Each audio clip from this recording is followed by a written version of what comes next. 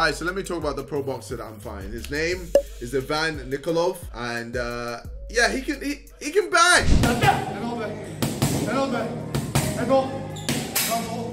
Why does he have so many tattoos, bro? Man's got a tattoo on the back of his forehead, bro. Jesus Christ, man. Yeah, this guy is, he's a big boy. He's a big boy.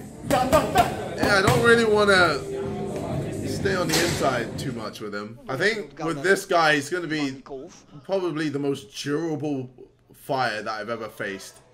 He loves a fucking swing in it. Got a decent head movement. Yeah, bro, like, he can take bangs.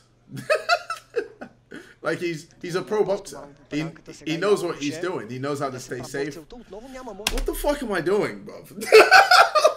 What the fuck am I doing? Jesus Christ, this is hilarious. Oh, bro, what is my life?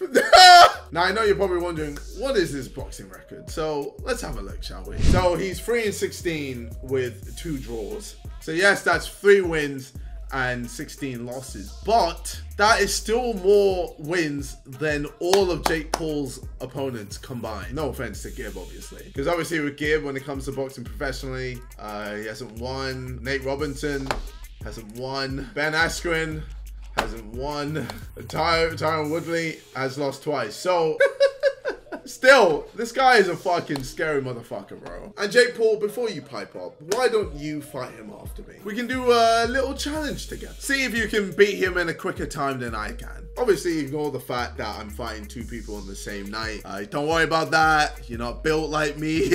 But yeah, this whole thing, it's crazy, man.